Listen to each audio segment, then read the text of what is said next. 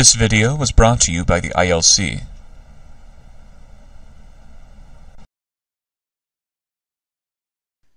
Hello there once again. Welcome back to our Exam 1 review. This time we'll be doing problem 2, and we'll begin with problem 2a. Is this graph a function? And if so, is it a one-to-one function? To tell if a graph is a function, we do something called the vertical line test.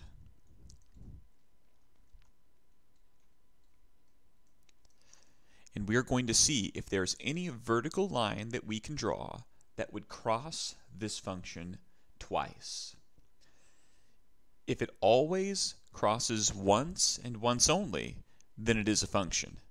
If it crosses twice or more, then it's not a function. If we look at this picture, the only place where a vertical line could potentially cross more than once is along this dotted line where it looks like the pieces overlap. However, if we look to the upper part of the function, we have a closed circle. And on the lower part of the function, we have an open circle. The most important thing to realize is that open circles don't count.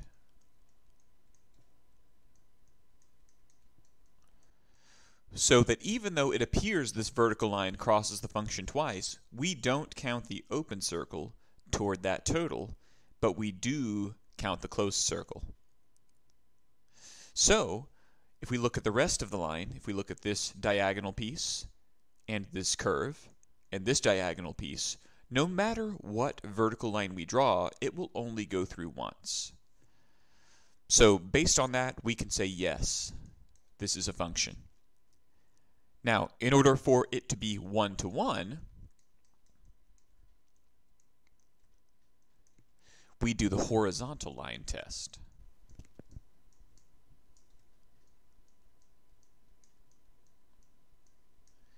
And we see if there is any horizontal line that we can draw that will cross the function more than once. Now, over much of the top part of this function, if you draw a horizontal line, it will cross the function twice, once in this position and once in this position. That's going to be true for quite a bit of the function. So we can say that no, this is not one-to-one.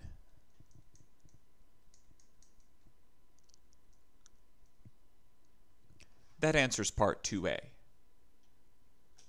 Now for part 2b and 2c, what are the domain and range? If we're going to write the domain, we are going to check the x values. And we'll start by drawing a number line. Now let's look at the x values. We have -1, -2, -3, and -4, and we'll put the positive ones here as well. So this function begins at -4 with an open circle. The function continues from -4 to -2. Remember, we're only looking at x values. At -2 we have another open circle. But notice also at -2 we have a closed circle.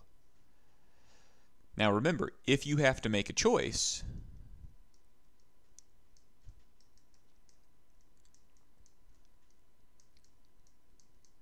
we are going to choose the closed circle. So we have an open and a closed, both at -2, but the closed will take priority. So the function will go from -4 to -2.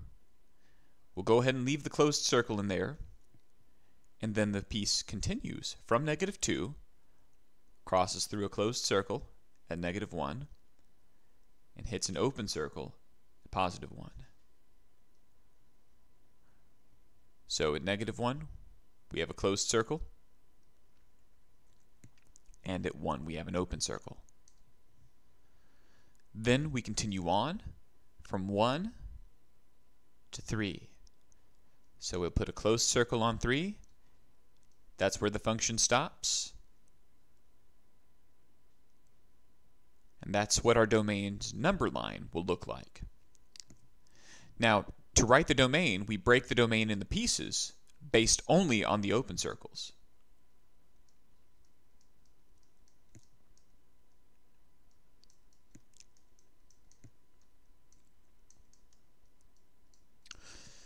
So we will put a dotted line here on the open circles. Don't worry about the closed circles.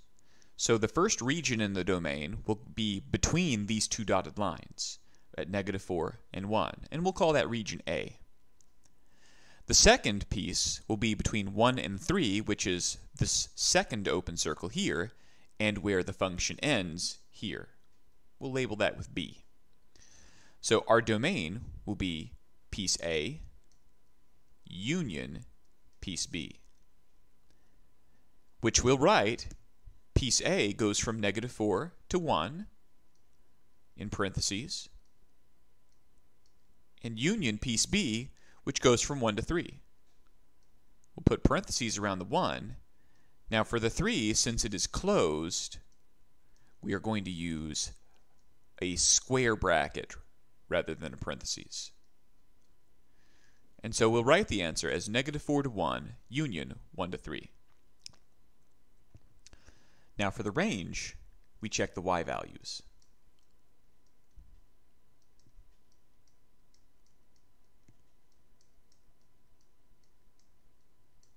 So let's have a look at the y values. We'll write -1, -2, -3, and -4 on the y-axis, and 1, 2, 3, and 4. Our lowest y value is going to be -3 in this position here. And this piece continues up to -1, which is this position here. So we'll write our first piece as -3 to -1. We're going to be skipping from this bottom piece up to this top piece. And this top piece begins, our lowest y value is going to be 0. Since that's part of the line, we will consider this closed, so we'll say square bracket. And the highest this piece goes is this point here. The y value at this point is 4. And once again, that 4 will be closed. So our answer will be -3 to -1 for the bottom piece, union 0 to 4 for the top piece. Once again, the 0 and 4 are both closed because the 0 is simply part of the line and the 4 is a closed circle. And so this is our answer. Now for problems 2D and 2E. Problem 2D says find f at -2. Now what this means is we are to let x equal -2 and give the y as our answer.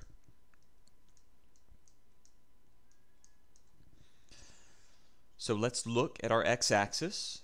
Here's -1, here's -2, and we see two places where the function is at -2. We have a closed circle and an open circle. But once again, if you have to make a choice, choose the closed circle.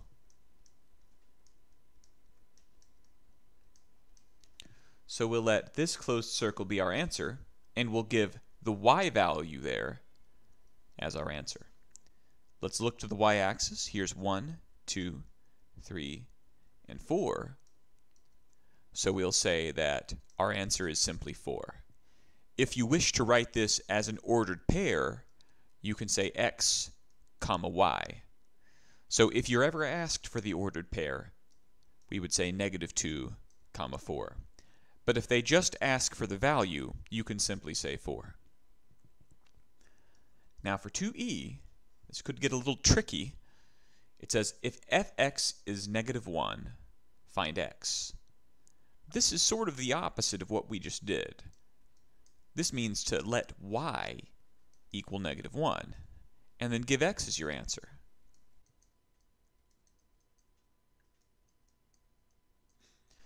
So let's look to the y-axis. Here's -1, -2, -3, -4. Here at -1, if we draw a horizontal line through -1, the only thing we hit is an open circle, and that open circle is here. But remember, open circles don't count. So actually, there is no y value that could be -1.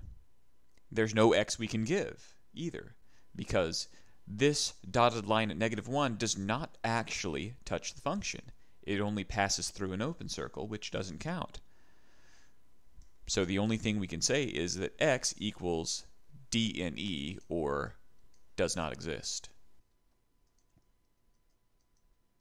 It's a little bit unusual, but it is something we have to keep our eyes out for if we see a lot of open circles in our functions. Thank you for watching. We'll see you again soon.